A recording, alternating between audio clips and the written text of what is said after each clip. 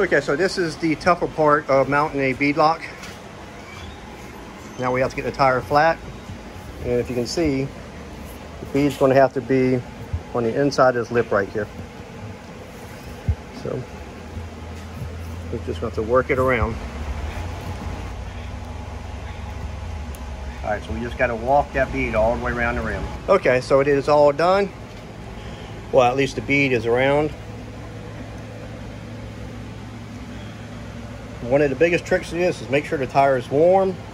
That way it flexes a little bit better. Okay, so now we just got to put the bead lock on. Okay, we are now putting all the bolts in. If you look, we got a little bit of anti-seize, just a little bit.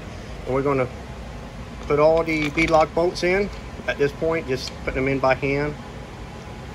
And once we get them all in, we will kind of use a star pattern and slowly bring that lock down.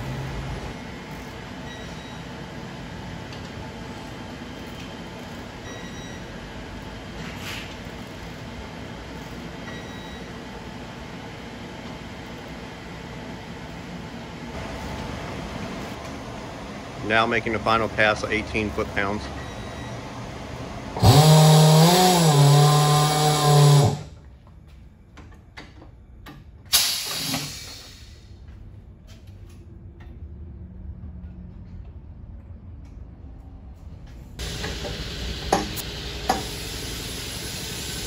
Okay, so he is just putting air in it now, finishing it up. We're gonna put it up 30 pounds to start with, and this tire is done.